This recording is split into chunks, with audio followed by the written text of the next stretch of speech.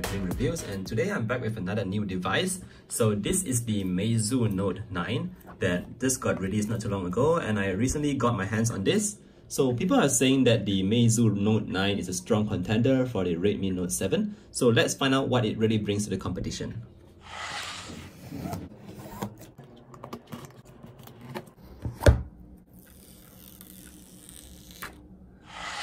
Alright guys, so as soon as you unbox the Meizu Note 9, what you find in the box is very little.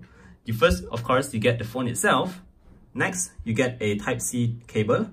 And you also get a very standard 5V to 2A charger. So there is no casing in the box like how you would get with other manufacturers. Here, Meizu has kept it really simple by just providing you with these three items in the box. Okay, now that we've got the items in the box out of the way, let me just give you a very quick first impressions on this device. So here, let's take a quick look at the design of the Meizu Note 9. We have a small teardrop notch at the top, a not so thick chin at the bottom. The sides are like somewhat painted in this metallic paint, but I'm not sure if it's real metal or not. Moving on to the back, we have a dual camera with your fingerprint scanner. So it's really good that Meizu managed to keep the fingerprint scanner on the back, because the physical home button is always better than those in-display fingerprint scanners. So moving on to build quality, there's nothing wrong with its feeling in hand, but it actually feels pretty cheap. Like, I mean, first of all, when you look at this back panel, some people claim that this is made of glass. So I reached out to Meizu and they said that it's made of porcelain or something like that. But if you can see here, there is some flex, like even when I press it on the device. So it kind of feels soft all around. And I personally think this is like really just plastic.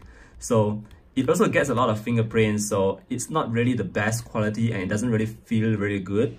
The screen. Okay, let's talk about the screen. The display here is a 6.2-inch LCD panel, and this is currently on its brightest settings, as you can see here. So this display, in my opinion, doesn't get very bright. I was outside and actually under the really strong sun, it is a bit difficult to see the screen and a bit difficult to operate. So the display here is kind of a small letdown, because other devices have such great LCD displays or even OLED displays right now, but LCD on the Meizu is not really good. And as you can see, the color shifts when you tilt the device. Of course, I mean, some of you may not be looking at the device like this, and most of you will be looking head on like this, but I think it's just worth mentioning to tell you guys that the viewing angles is not that great. Okay, moving on, let's talk about the performance of the device. So the main thing that Meizu is selling here is the Snapdragon 675 that powers this device. So other budget smartphones may be having the Snapdragon 660, but Meizu is using the Snapdragon 675. The variant that I'm having here is a 6GB RAM version, and it comes with 64GB of internal memory. So the memory is not expandable here. You have your dual SIM slot as usual, but you can't really expand it via micro SD. So another thing to note here is that this is supposed to be a very quick device, but one main letdown with this device is the Flyme OS. So some of you guys may hate the FunTouch OS on Vivo or Oppo devices, but seriously, if you try out Flyme, I think it's even worse.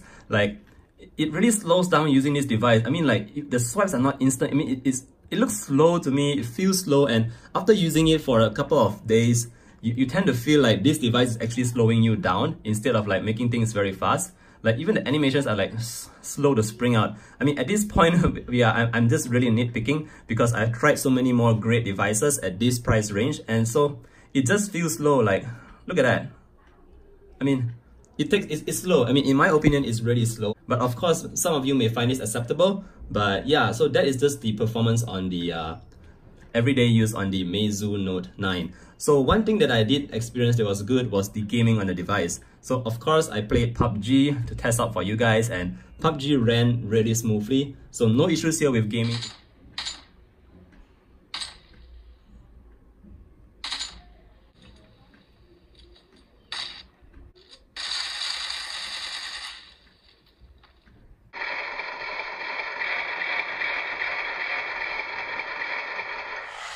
Alright guys, next let's talk about the camera on this device. It is a 48 megapixel main camera and a 5 megapixel depth sensor. So just like any other phone these days, this phone also comes with a 48 megapixel sensor. And this can be activated when you go to Pro mode. Like, you hit more, then you go to Pro, and you turn on 48 MP right here.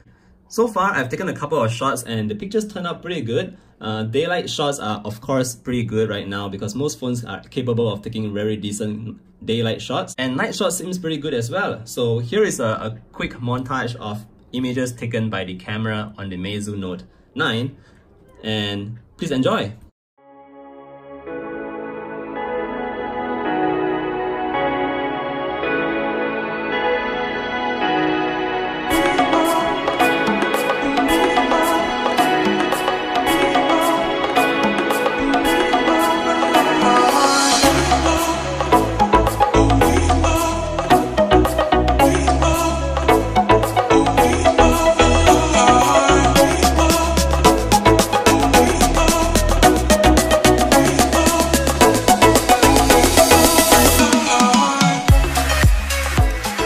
So the front-facing camera is also pretty okay. I mean, you have your portrait mode right here, so you can have the blurred background if you like that kind of thing. And there's these funny snaps, so you can add these kind of filters to your face. I mean, if this is your kind of thing that you like to play with, yeah, this phone does come with that. So that's done with it. Next, I'm going to talk to you about the single firing speaker at the bottom. So this speaker is, I mean, it does get to pretty good volumes, but I would say that this is an average speaker at best. Compared to the Redmi Note 7, again, that has a way better speaker, and this is easily muffled, like when you close the gaps here right away, you don't get any sound coming up from it. And yeah, I mean, the bass on this phone sounds pretty weak in my opinion. And if you're looking for something with good speakers, like if you game a lot and you use your speakers like to get this sound output, maybe you have to choose some other device. Last but not least, let me talk about the battery life on this device. The Meizu Note 9 comes with a 4000 mAh battery, and it is pretty good, I would say.